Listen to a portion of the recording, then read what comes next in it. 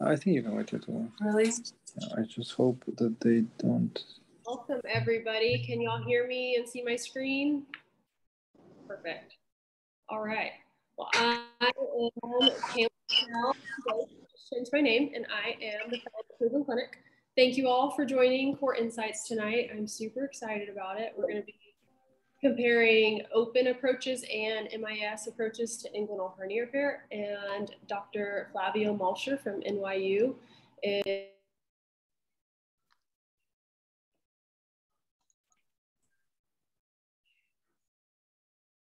you're muted now. I don't know what happened.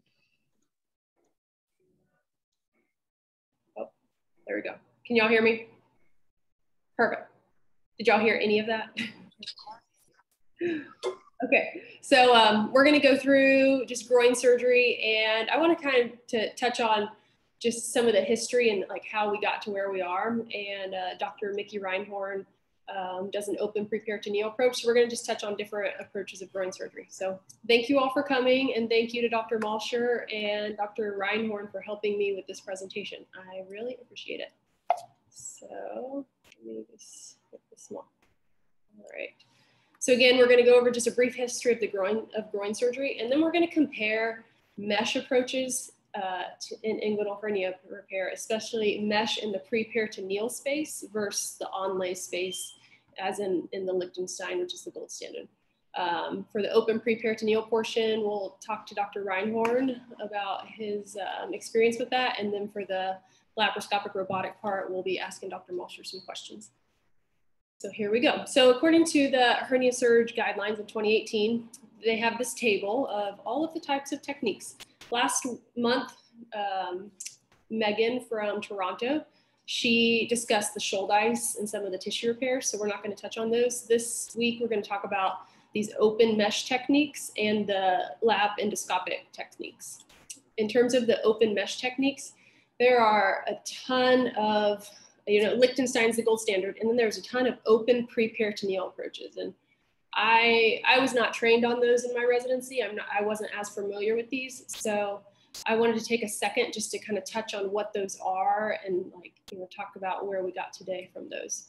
So a quick history. The preperitoneal space was first described by Dr. Bogros. I'm trying to get my screen. There we go. It was first described by Dr. Bogros in 1823. He divided the inguinal canal to fix external iliac artery aneurysms. So he was the first person to figure out that space. And so we call that the space of Bogros, which is the preperitoneal space. And at that time, they did not want to get into the belly, into the peritoneum, because they would risk peritonitis, and there was no antibiotics back then. So they did everything they could to avoid a laparotomy. So, that's how he, found his way to this preperitoneal space. And then interesting, Cooper and Morton, both in the 1800s, they were the first ones to describe the transversalis fascia. And they both separately noted that it was bilaminar, that there's two layers, and that the deep inferior epigastric passes through these two layers of transversalis fascia. Later, Dr. Retzius discovered the preperitoneal space in front of the bladder at the midline, and he was unaware of Bogros's work. And then Rovier in early 1900s realized that those two spaces communicated.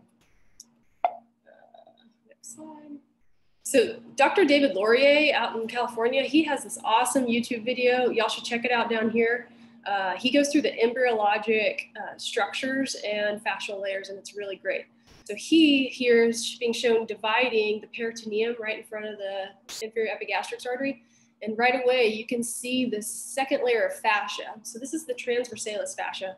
But he points out this is the posterior layer of the transversalis fascia, and that the anterior layer of the transversalis fascia is along the abdominal wall. So that was I've always seen this layer, and I didn't realize that that was a posterior layer. Other people also call this the intermediate fascia. And here you can see how he's taken down the posterior layer of transversalis fascia in this medial compartment, but kept it up in the lateral compartment. And he calls the medial compartment the parietal compartment, and he keeps it down on the bladder because the nerves and blood supply to the bladder is under the transversalis fascia. So you have to pull it down to protect the structures going to the bladder. However, laterally, those structures are protecting the nerves on the pelvic sidewall. So you keep it up on the pelvic sidewall. So I feel like we've all, taken down this layer, but I didn't, in my mind, until preparing for this talk, realize that, it's protecting the nerves on either side. I kind of want to stop a second, just ask the experts on the call.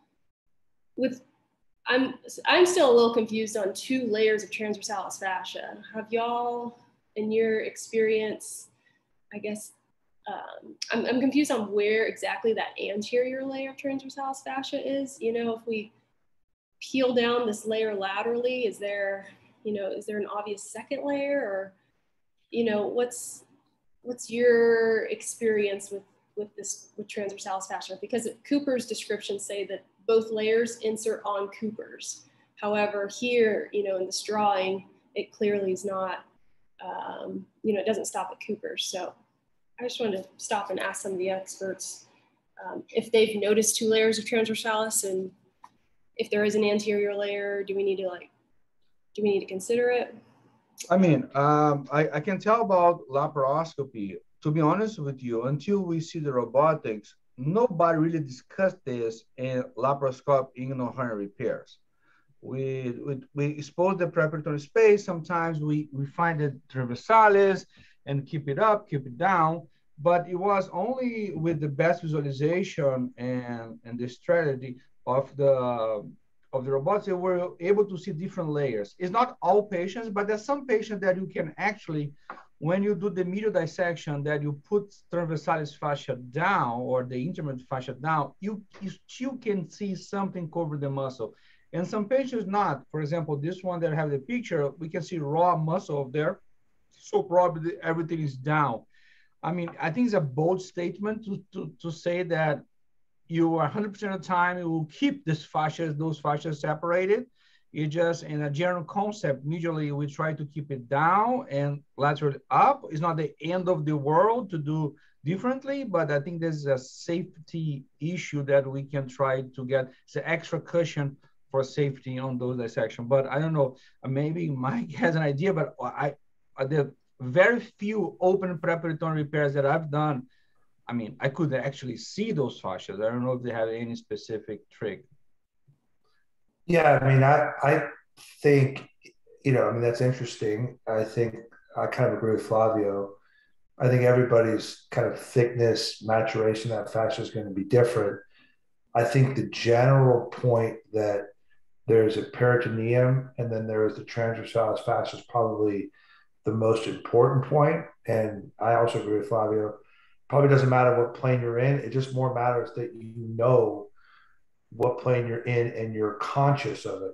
As far as an anterior and posterior layer of it, I mean, I don't know. I don't have a lot of robotic experience, so I can't say that I like fully appreciate that. I have a lot of kind of open and laparoscopic experience back there.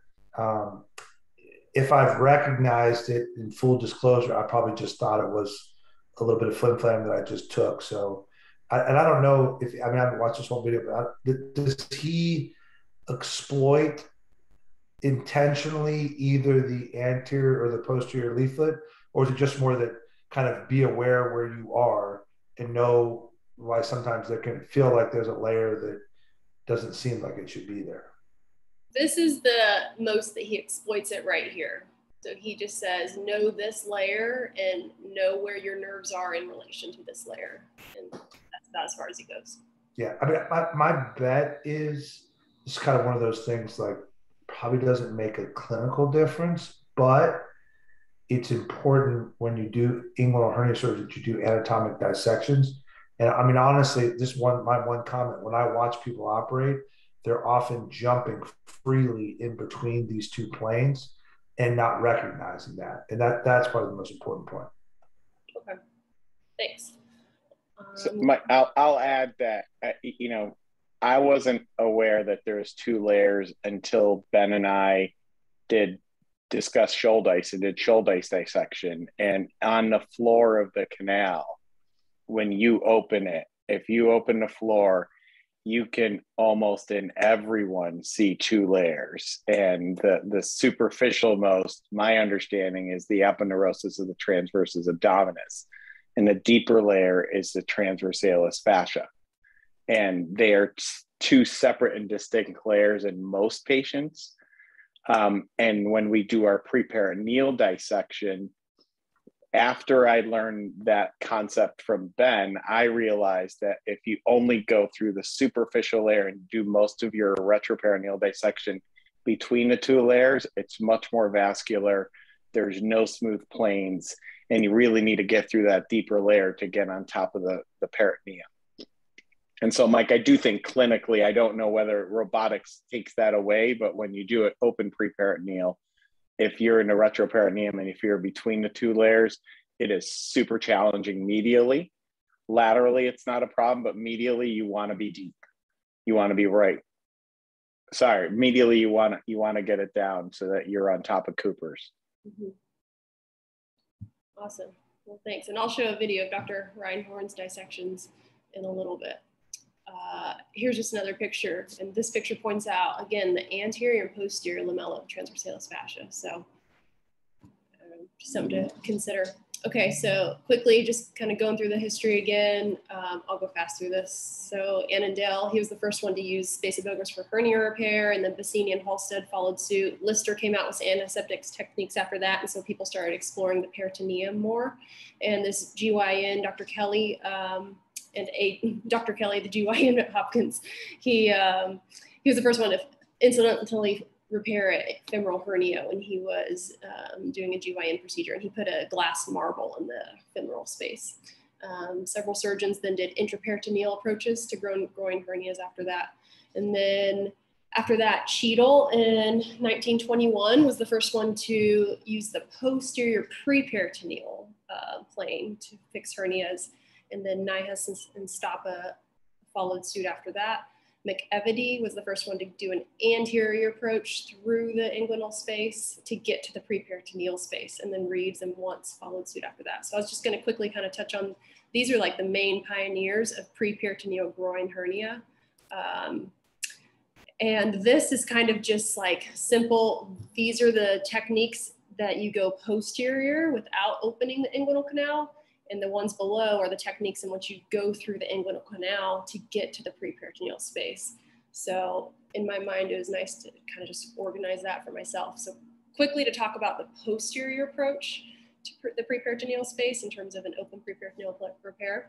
Nihas was the first one to describe this in 1959. So he made an incision just above the internal ring, lateral and above the deep internal ring, and went through the layers of the abdominal wall and dissected the preperitoneal space. Initially, he did not use mesh, and then later he used mesh to suture the conjoint tendon or the internal oblique aponeurosis down to Cooper's.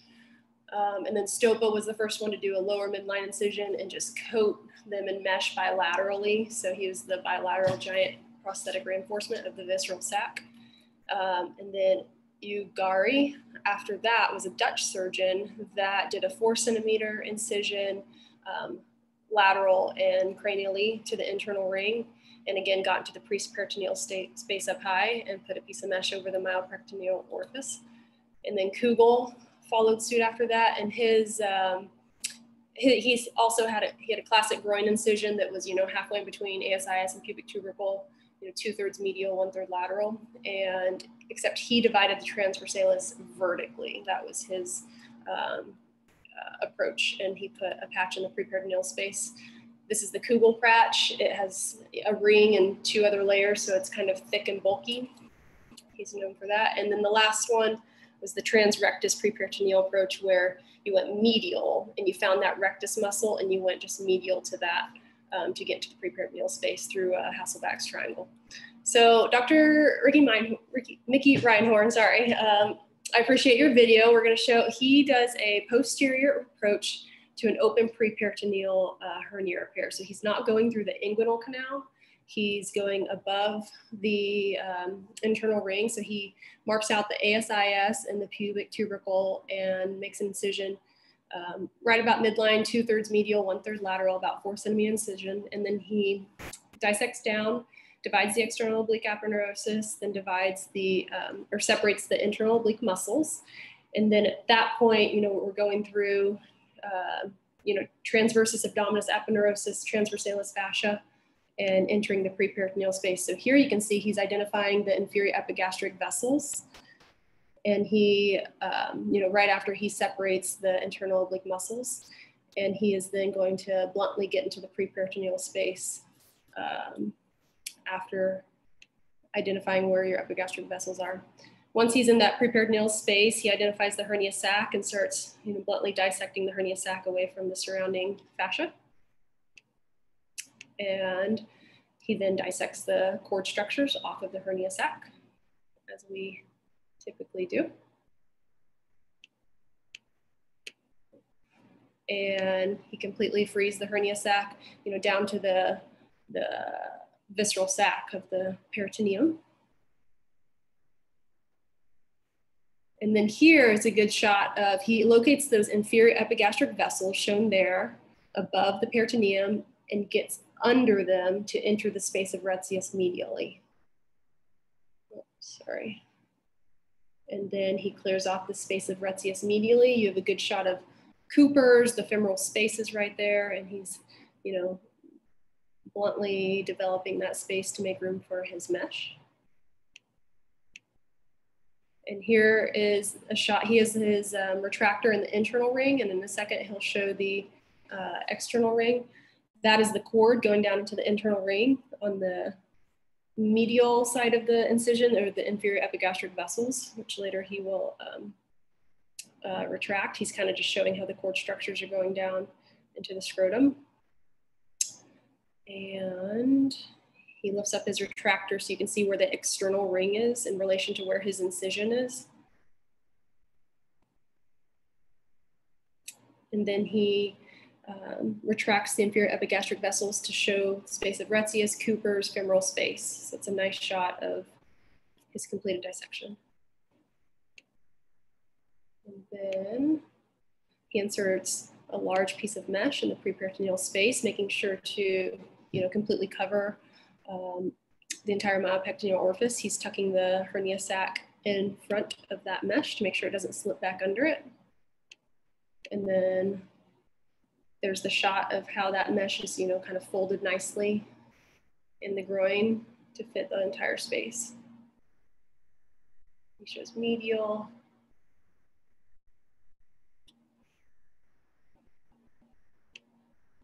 And then after the mesh is secured, he is in place. He secures the transversalis fascia to the mesh, but I think he recently changed and now you secure it to Cooper's ligament instead of transversalis fascia. And then once he does that, then he allows the internal oblique muscles just to fall back down. And then he sutures the external oblique aponeurosis after that. So Dr. Reinhorn,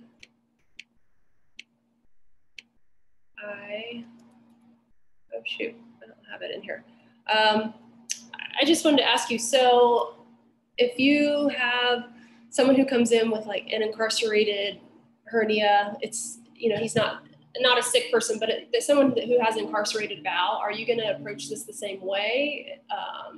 Or are you gonna do an anterior groin? Like, what are your contraindications to doing this? Is there a BMI cutoff? When would you not do this repair, I guess is my question. So first point is we do secure to Cooper's, and that's one thing I learned from robotics when I trained on robotics, because I'm an ex-laparoscopic inguinal hernia guy. I did 500 laps before I did this, and I did all TEP.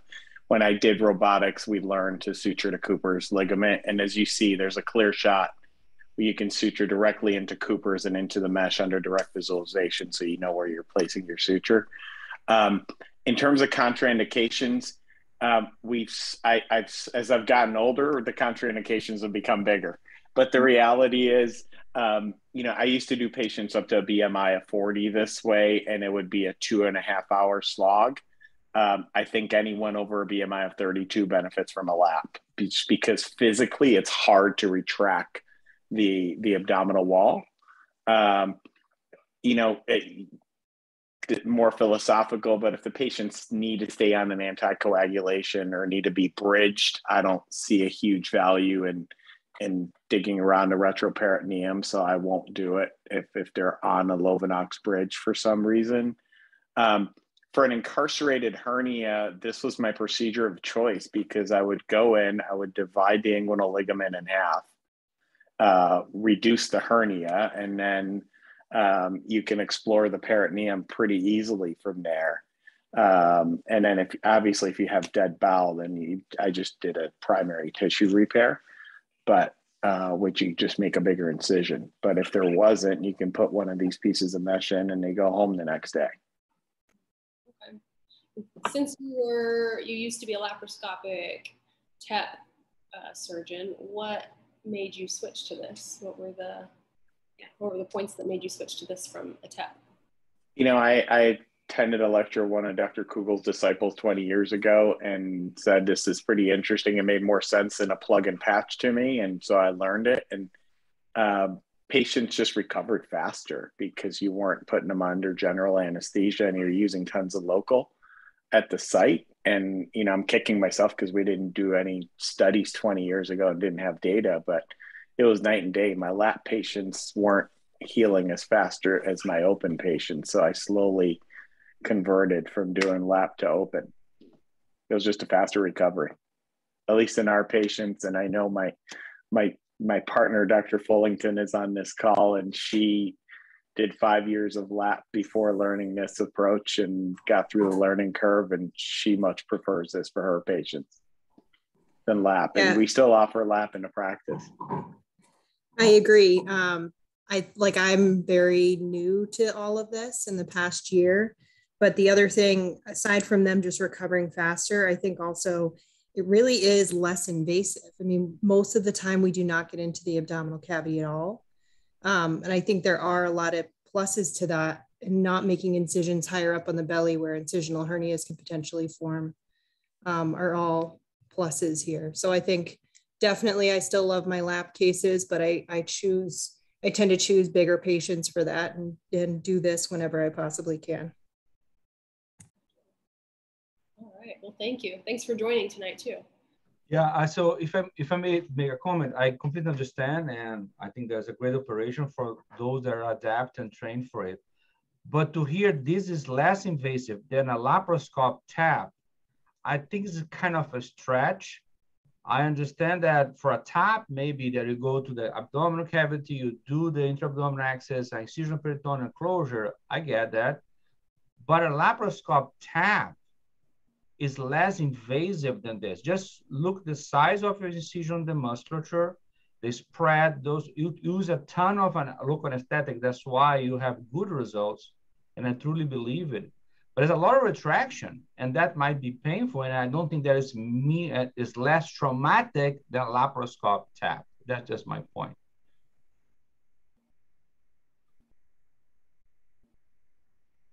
I like it. Good point. So here, so quickly just to touch on like the anterior approaches, and then I'm going to go into some of the data that supports this approach. These are the anterior approaches. Mick Evedy was the first one to describe an approach to femoral hernias in which he did a vertical incision over the femoral canal, and he entered the preperitoneal space through a vertical incision. Later, Reeves entered the space through the inguinal canal and made a large incision from the midline out to laterally through the internal ring, and you can see the deep inferior epigastric there. And so this was an extensive dissection. It was technically very challenging for people. Once he kind of put together all of the stopa repair, and he did a unilateral stopa using a Reeves-Mick Evedy approach. So he did a large prosthetic reinforcement on one side using the anterior approach. Plug and patches and Perling hernia systems are just good to keep in mind that these approaches are using the anterior space of the inguinal canal and the posterior preperitoneal space. So if you're reoperating on someone, knowing that the mesh is in both spaces is good to know. And also the hernia guidelines, they, in general, they do not recommend the use of either of these approaches because of the excessive use of foreign body and the need to enter both anterior and posterior planes. So the 2018 hernia surge guidelines do not recommend using these approaches. And then finally, the tip procedure is going through the hernia sac to enter the preperitoneal space. I'm gonna go, oh yeah, and then there's one more, the on-step procedure. So this was a transverse incision about 3 to 4 centimeters in length, and also just going medially and placing mesh halfway in the preperitoneal space, and then laterally you put it where you put it for the Lichtenstein space in between the external oblique aponeurosis and the internal oblique. So this was the on-step procedure. So the data for open preperitoneal approaches, there's been a Cochrane review. There's 3 randomized controlled trials. They could not do a meta-analysis because of the heterogeneity. So 2 randomized controlled trials with Kugel and tip showed less chronic pain and less acute pain compared to Lichtenstein. And then there was 1 randomized control trial in which there was a Reeves approach, and that showed more chronic pain, which, knowing now how much dissection that took, that makes sense to me. No difference in recurrences.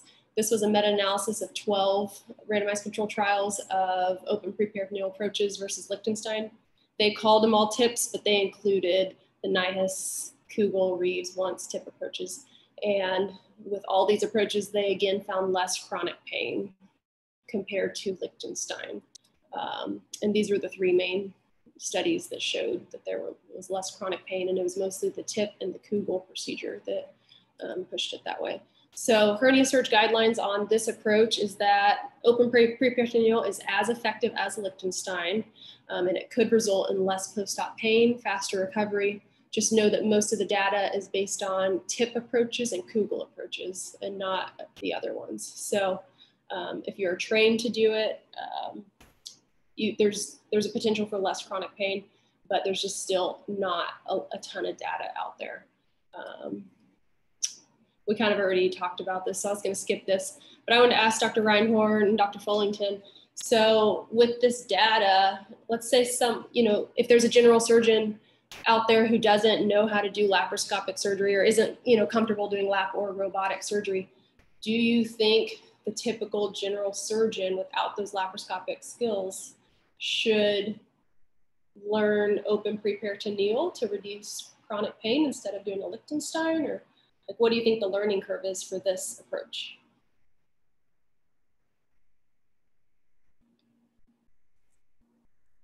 I guess, Nora, you're letting me speak up first. I wasn't sure who was going first on this. I think there are different learning curves. There's a learning curve to get comfortable with the procedure. There's a learning curve to be an expert with the procedure. And then there's a learning curve to be an expert teacher. And there are 3 curves. I think within 25 cases, you can get someone comfortable with the anatomy and doing the procedures well. To be really expert with it, with guidance, you need a couple hundred. So it's not a easy operation to learn. It's a lot easier to teach someone who's done laparoscopy and understands the anatomy. I think the video that you alluded to in the beginning, the YouTube video from David Laurier, I think is a phenomenal video. I watched at least the first 20 minutes, and it's a great explanation. You got to know this anatomy. You got to know all these layers to learn these operations. So. Yeah, I'd agree. I mean, I think what's so important with this is having somebody expert who can guide you through those cases, especially the first 25, but also be there after that when inevitably you get into a few that are harder than anticipated. But we did get there within, a relatively short period of time. And I think it's absolutely possible and a great tool to have if you can get that guidance. So I think ideally everybody would know how to do this. Thank you. Moving on, let's focus the rest of this talk on laparoscopic and robotic approaches. And then we kind of compare and contrast the two. So the main two are the totally extraperitoneal TEP and transabdominal preperitoneal TAP. So the first laparoscopic repair of groin hernias began in 1982, and they went intraperitoneal in the 80s and put clips on the peritoneum. And then that developed, just after learning all of the prior open preperitoneal approaches, then we applied that to laparoscopic surgeries. So TEP and TAP both came out in the early 90s. TEP, you're using a balloon to dissect in the preperitoneal space and never entering the abdomen, versus a TAP, you're entering the abdomen and then pulling the peritoneum down. So Dr. Malcher is an expert at both of these repairs and has kindly shown us his approach to both of them. So this is his laparoscopic TEP approach. So here you can see the balloon in place, bluntly dissecting the space of Retzius. You can see the inferior epigastrix going up with the rectus abdominis muscles on the abdominal wall. Next, he places two more ports in, just slightly off midline, contralateral to where the defect is. There's the first and the second ports. And then I thought this part was interesting, Dr. Malcher. I've done several TEPs before, but I had not seen anybody take down the arcuate ligament more. And that was huge. I feel like that's a game changer in a TEP approach, to give you just huge visualization and allow you to put a big piece of mesh in. So here the first step that he's doing is taking down that the arcuate ligament, the arcuate line, to give more space. You have to be careful, obviously, not to enter the peritoneum at this point of the dissection. But in a little bit, you'll see the wide space that he's able to create after he takes this down.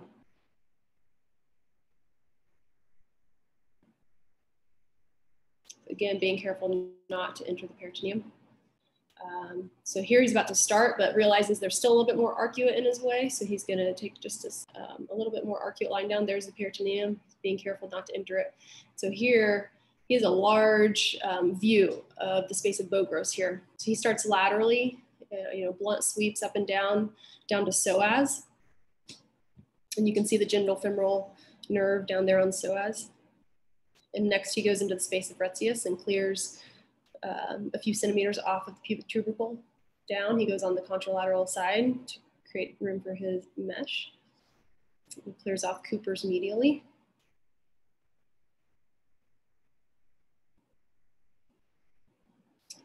And next he dissects the cord away from the hernia sacs. He starts with a lateral approach, and he pulls the hernia sac medially so he can identify the cord structures that are attached to it laterally. And so he is, bluntly creating the space between the hernia sac and the cord structures until he finds the vas deferens and the gonadal vessels. And there you can start to see the edge of the sac and the vas deferens going away.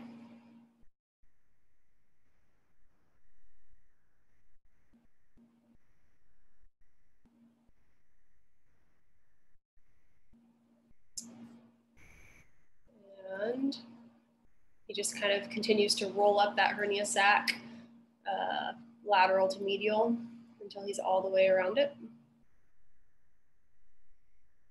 And I liked his approach. There is a small hole right there. Later on, you can see how easily he handles it, and he just divides the sac right there and endoloops the entire sac. So he makes it easy, doesn't make it complicated. Your options are either to just divide the sac, put an endoloop around it, or if you don't have holes, just completely dissect the hernia sac if it's coming down easily. So I liked it, made it simple. He just puts an endoloop around that sac and then he's done.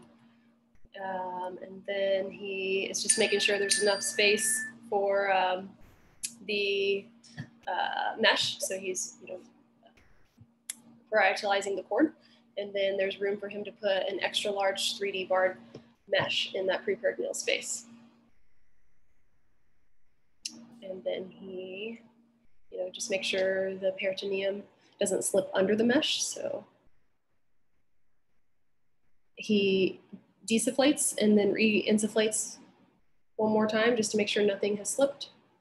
And then that's it. So no fixation, no attacking of the peritoneum. So before we get into the robotic approach, Dr. Malcher, do you always take down the arcuate ligament on these, or was that just this video? I really liked that maneuver. Yeah, so this is full credit to Jorge Diaz from Colombia, Barranquilla, Colombia. This really was a game changer several years ago when I watched his, what they call E-tap. And it's not a must. And looking in hindsight, I can see my struggles a few years ago in tap what the tiny small spaces. And there's half-inch opening or 1 inch opening really gives you a big exposure. So nowadays I don't have a commitment. I start my case, but if I think that my space is limited, I just transect the arcuate line for 1 or half inch. You say properly, just make sure that it's not cutting the peritoneum, but sometimes you just cut it and just put a stitch or an envelope there. I really like TAP. I think I'm one of the laziest surgeon that I know. So I like to make my life very simple as much as I can. So I don't try to dissect, reduce big sacs into the scrotum, and just transect them, put envelope proximally. And this is a literally 35 minutes operation. And nowadays with robotics, I have full access here, but I still book a couple of days per month taps because I think for my practice for unilateral primary hernias, nothing can beat that. I don't have the training that Mickey has and all this extraperitoneal approach by open surgery.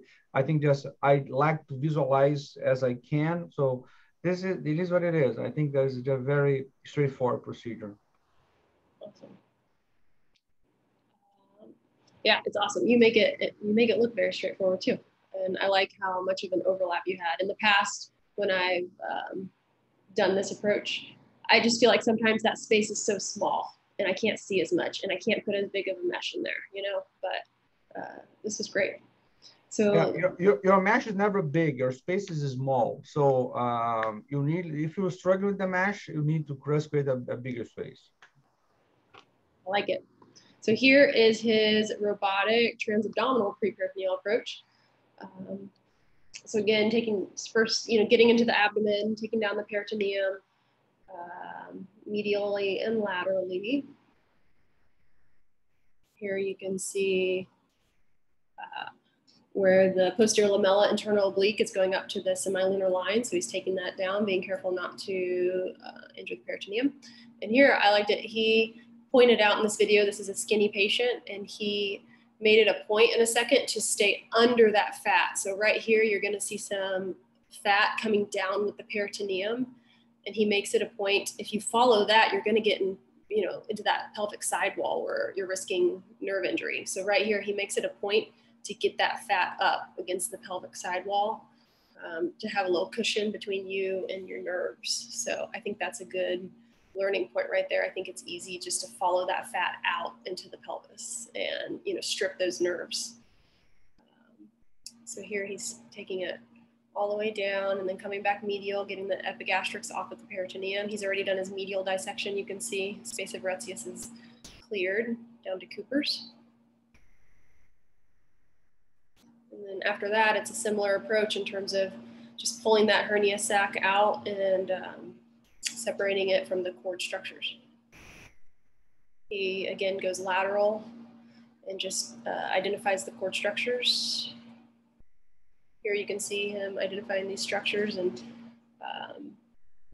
just rotating the hernia sac again, lateral to medial until the entire cord is off.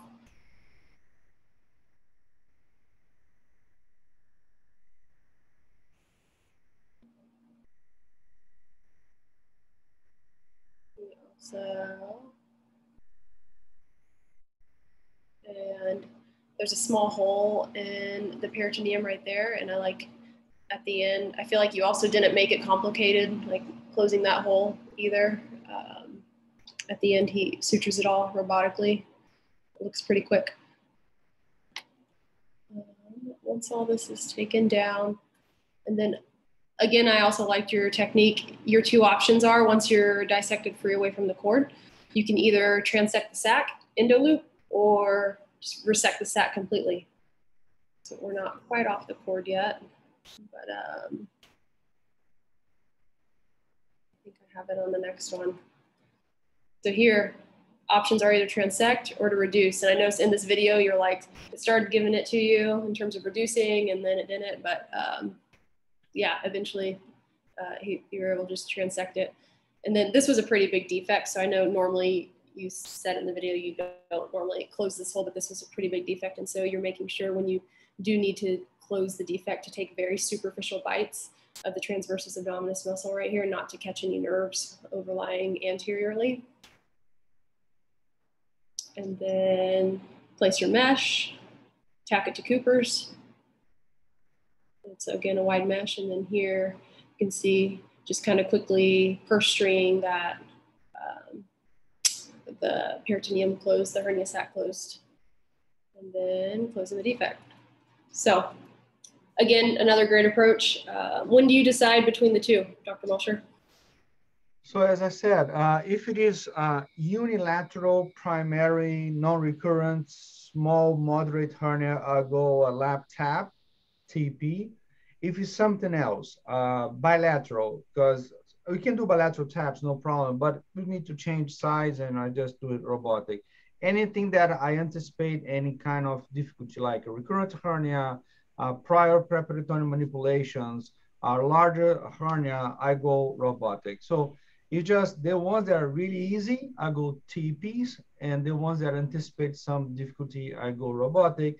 The closure of the deep inguinal or the indirect hernia sac defect is very controversial. I just feel those 4+ centimeters defects, I don't feel comfortable to just leave a bridge. So I clean out the iliopulvic tract to make sure that I don't have the genital branch of the genitofemoral running there. Is an under control bite of the iliopulvic tract. And as you properly mentioned, I don't do a full transfascial suture on the conjoint tendon, just take the kind of the posterior area of the, or chunk of the transverse to avoid the iliohypogastric nerves that will be above. So, but again, super controversial, and I think it should be decided case by case. Now we are going to suffer to watch Mike doing a laparoscope tap. Oh my God. It's gonna be great. Get ready. Oh. So, similar, we take down the peritoneum, just like you, Dr. Malcher. Pretty high, we're above the arcuate line here. This is probably me, so you're suffering watching me, actually.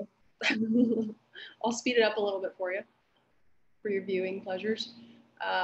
So here, as we go laterally, you start to see the dimple, and that's where the semilunar line is. So you transition from rectus plane to the preperitoneal plane. So you're just taking the peritoneum out here laterally, and you're creating that space. And then we dissect medially down to Cooper's, and then we move laterally and go to the posterior lamella internal oblique, where we'll see the nerves at the semilunar line. We'll clear off the semilunar line both medially and laterally, and then we will divide it. So here we're up high, and also in the past when I've learned this approach, we've started a lot lower. So until this year, I hadn't seen this wide of a dissection either. But this allows a huge pocket for our mesh, huge overlap. Now you can see we're dividing posterior lamella internal oblique medial to those nerves, protecting the nerves all the time. I'm gonna move along for the sake of time. Same thing, we pull the peritoneum laterally, dissect the cord off of the hernia sac, and we have a huge overlap for our mesh. And we place our mesh, we tack it to Cooper's, and we tack the peritoneum back up. So very similar.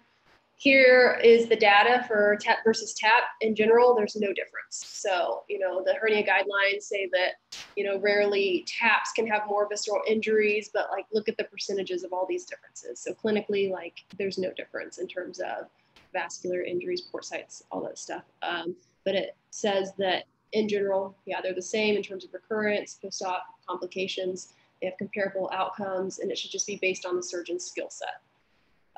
There was a meta-analysis in 2005 comparing LAP versus Liechtenstein. And overall, they found that LAPs have less chronic pain and Liechtensteins have less recurrences. However, that was all based on this New England Journal of Medicine VA study back in 2004, and that showed that there were more recurrences in the LAP group.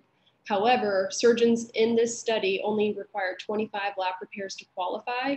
90% of these were TEPs, which is notoriously harder to learn than TAPs. And then an ad hoc analysis found that there was no difference in LAP versus Liechtenstein once these surgeons had 250 LAP repairs. So if you look at this meta-analysis, the weight of this study had 56%. So when you took this single study out, there was no difference in recurrences. This is another study from 2004 of a meta-analysis with TEPs versus Liechtenstein. And again, found no difference in recurrence or chronic pain when you excluded one of these studies in which one of the surgeons had a 33% recurrence rate with TEP. The same thing, they only needed 25 surgeries to qualify. This is a study with 21 systematic reviews and meta-analysis that also showed that LAP had less risk of chronic pain, no difference in recurrences. So overall, these are the guidelines. If the surgeon has the experience, they recommend down here, this last one, that you should do a laparoscopic or robotic MIS approach to reduce chronic pain if the surgeon has the experience. In terms of the robotic data, there's not a ton out there. In general, there's one RCT by Dr. Rosen's group review et al., and that found that there's no difference in terms of recurrences rates, short-term recurrences, and surgical outcomes, but robotic had higher costs, longer OR, higher surgeon frustration. And then the 2-year follow-up published this year showed no difference in recurrences or chronic pain. There's been some retrospective cohort studies showing no differences in complications, but longer OR time for robotic. There's one NISQIP study out there showing longer OR, higher cost, but no differences in major outcomes, except there was more SSIs in that one in the robotic versus the open. And then there's been retrospective cohort studies showing longer OR time. There are several retrospective studies showing that robotic is a safe approach. It is effective, it is feasible, but in general, longer OR, more cost is what the data shows. So here's a case for you, Dr. Malcher. Pretend like this guy does not have a transplanted kidney. Sorry, this is all I got for you. But so this is a guy acutely incarcerated inguinal hernia, and this is a recurrent hernia. He's had a prior onlay mesh right here, an open Liechtenstein, and now he comes to you with this acutely incarcerated inguinal hernia. So what would be your approach to that, Dr. Malcher? I'll tell you, for me, there's no doubt that I'll go robotic, even with that kidney over there. I mean, I have a few cases with a prior transplant kidney on the groin. It's always hard, but you need to create a space between the kidney and the wall. It's not easy. Usually the ureter is not a big problem. We can call the transplant people to be in the OR with you just to help you to mobilize properly. But the book answer with the kidney will be open surgery, but without the kidney on the graft on the pelvis, from me, I have no doubt that in that case, robotics helps me a lot. A 38 of BMI, recurrent inguinal hernia. You can do TAP or laparoscope. Yes, you can, but it just makes my life easier to have this enhanced laparoscopy that we call robotic. It's just a better tool to do the same surgery. Do you think the learning curve is different for robotic versus laparoscopic approaches? I mean, robotics is easier than laparoscopy at large. So that's why the huge adoption. It's just easier to do robotics than straight sticks laparoscopy. My concern is the learning curve of the anatomy and the dissection itself. That's we see videos that we want to cry when we watch them, because the problem is not the use of the machine, but it's proper the space creation, the proper mesh choice, positioning, size, fixation or not. So those are those steps are really the ones that matter. Robotics is just enhanced laparoscopy. It's just to make our life easier, period. Costs more, there's no doubt. Takes a little bit longer, yes, it takes. We have extra steps. It just aids us with some benefits of ergonomics. But anyways, to answer your question, I think it's easier. Robotics is easier. I think that in 20 or 30 years from now, we're going to have a full generation of surgeons that will not be able to do laparoscopy. They will just open and robotics, as we see with prostatectomy in urology or vertime hysterectomies on GYN oncology. They don't know how to do laparoscopy anymore. They do it open or do it robotic. And I think we are going to see that in general surgery in a few decades from now, for sure. So do you think, since the risk of chronic pain, where's that one at? I'm trying to find it. Well, since laparoscopic techniques have been shown to have less chronic pain in robotic, do you feel like the typical general surgeon these days should be more inclined to at least learn the robotic approach if that's easier instead of the Liechtenstein? Should there be more of an initiative to learn laparoscopic robotic stuff instead of a Liechtenstein, since chronic pain is now like 10% after a Liechtenstein? Yeah, that's what guidelines tell us. It's just showing us. And we have more and more now, with everyone understanding how to make this surgery, this operation in a proper and safe way. You're going to see more and more of those papers. It's just less painful, point, period. And I think we should try to safely educate surgeons to do so. We've been trying to do this for the last 20 years. Laparoscopy has been just so hard. Now robotic became easier to do so. But again, we need really to teach the anatomy and the safe surgical steps to accomplish those kind of results. But yes, we're going to see more and more, and surgeons should train on those. And that is what the guideline says. If you have expertise and you on open and laparoscopy or robotics, you should elect MIS. I like it. How do you apply this to a female? Female has been even years, more than a decade ago, we know that in females, due to the higher incidence of femoral hernias, comparing to males, MIS approach has been indicated for even long. It was like one of the traditional indications for laparoscopy, laparoscopic repair of inguinal crural defects. Okay. And then last question for you. When do you not want to do an MIS approach? Like if someone's had a prior prostatectomy, is that an absolute no for you, or? Not at all. I mean, the book answer is do it open. I published my own series of 15 or plus cases of this, and I could do safely. But to be honest with you, every time I do one of them, I question myself, am I doing something wrong? Because if I have a bladder injury or a major vascular injury, I'll not forgive myself. So yes, we can do it. But nowadays, my traditional open surgeries are patients with poor status to be submitted to general anesthesia, so we can do in the local. I have a few months ago a patient with mediastinal mass compressing the heart. It couldn't lay down, so we cannot do general anesthesia. It was kind of seated local anesthesia.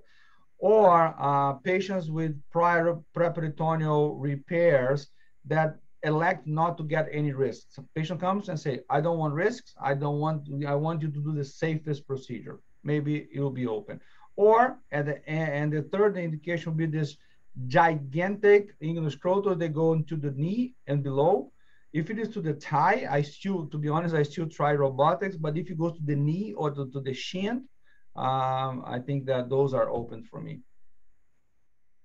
Okay. Awesome. Dr. Rosen, do you have any other contraindications to doing a laparoscopic approach? In terms of. Well, I mean, first of all, it was a great discussion. I agree with pretty much what everybody said. I think kind of to broadly answer your question, I in general think that for inguinal hernias, you should just do the safest approach that you're best at. Like, I actually think that's what all the data shows, and that's what all the guidelines really kind of dance around to say. And I would just say, regardless of the technique or the tools that you use, I mean, if you want to be an inguinal hernia surgeon in 2022 and beyond, I think you should know an anterior approach with mesh, a posterior approach with mesh, and an anterior approach without mesh. And you should work on those and work to get better. And depending on your environment, you know, if you have robotic capabilities available, good for you. Like, I think, Kaela, you know, like, for us, it is simply not an option. Like, there is no robot space. Like, I mean, they're doing Whipples, liver resections, lungs, you know, TARs. There's no time to do inguinal hernias in the robot. It just doesn't exist for us. So, you know, we did a study. We looked to see it. We just didn't find that much of an advantage. But I agree with Flavio. I think there will be a whole generation of residents that won't be able to do it laparoscopically. And I think the consequences of that will be borne out that, for instance, we wouldn't be able to hire you at some of our hospitals if you actually required a robot for a lap inguinal hernia. We just tell you no, you know, do it open. We have no space for you. So I think that matters, and that's extremely unique depending on where you practice, and neither is right or wrong. It just is what it is. So for me, to answer your question, look, I go where no one's been before. So to me, if somebody's had anterior approach, I go posterior 100% of the time, with very few exceptions. If somebody's been posterior, whether that's abdominal surgery, whether that's prostatectomy, whatever, an anterior approach is perfectly acceptable. And then I went with Mickey and Nora and learned how to do a shoulder dice. And I'm on my learning curve of that, but that's my no mesh repair. I really enjoy doing that operation now. So I like that. Those are mine. So I would look at each one, and I just try not to make it too complicated. I was kind of like Flavio. When I was younger, I'd spend 5 hours doing a prostatectomy. And my partner, Jeff Marks, who was a private practice general surgeon who came over after like 15 years, would be like, Mike, like, what are you doing? You're getting like 4 RVUs for 4 hours and all the stress. Like, why are you not? So I do think, like, it is time to kind of undercomplicate our decision making, not overcomplicate it. And the kind of overwhelming fear of chronic pain is probably a little bit overstated. And quite frankly, we'll see long-term the consequences of all these MIS approaches. It's not zero. We learned in laparoscopy that there were some experts that were great at it, and a lot of people hurt people laparoscopically. So you know, we'll see. Looks like Flavio's got a kick out. Thanks, Flavio. That was awesome. But yeah, I don't think anybody knows the answer. But I think it's really important to be good at all of them. Sounds good. My question is, so I'm about to start practice, right? Whenever we have those groin hernias that are incarcerated, you can't reduce it in the clinic. And even when, I know under general anesthesia, a lot of them reduce. What if under general anesthesia, they're not reducing? Should I still tackle that laparoscopically? What are my odds that I'm going to be able to get that thing down without causing, you know, serosal injuries and stuff like that? Well, again, I mean, you know, this is my advice to every young surgeon out there is, you know, this is an inguinal hernia. This is not cancer. This doesn't require an R0 resection. And you don't want to hurt somebody to try and achieve some potentially unachievable goal. So the answer is there's a million tricks to getting incarcerated hernias reduced laparoscopically, and I'm sure robotically. But my answer is you kind of just got to check your ego at the door. Always decide, am I doing something to show that I can do it? Or am I doing it because it's what's best for the patient? And so for me, if I could reduce it, I'd probably just do a Lichtenstein. That would be enough for me.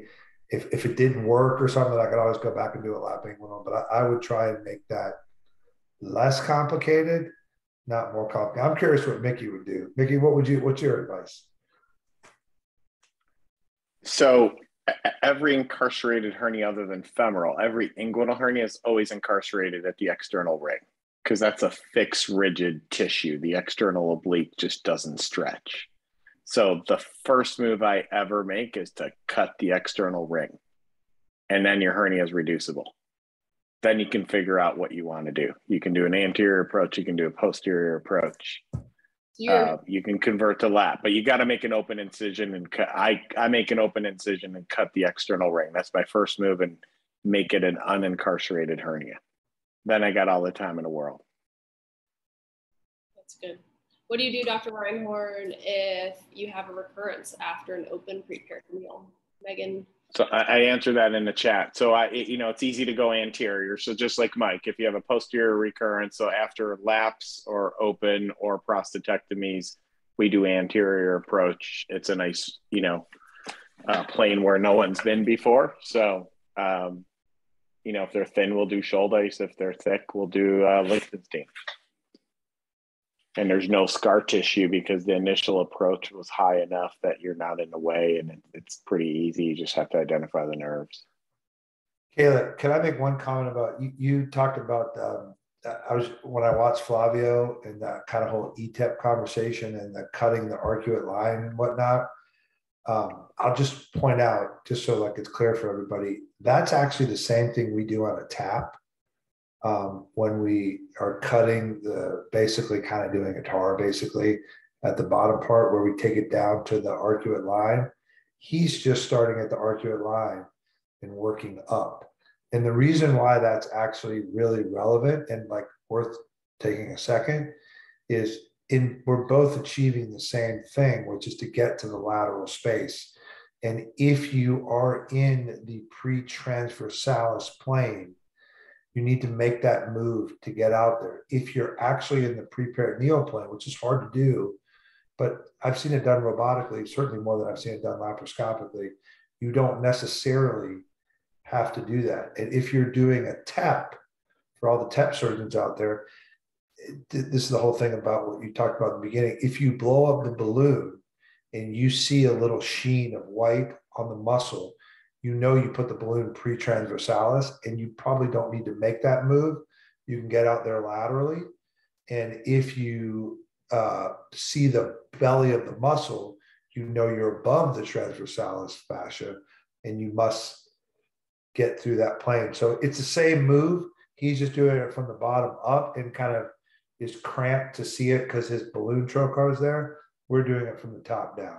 And I don't know if Mickey does it maybe during his preperitoneal as intentionally, but for lap or robotic, that's the move to get lateral, however you want to do it. I like it. Well, in the interest of time, we can wrap up.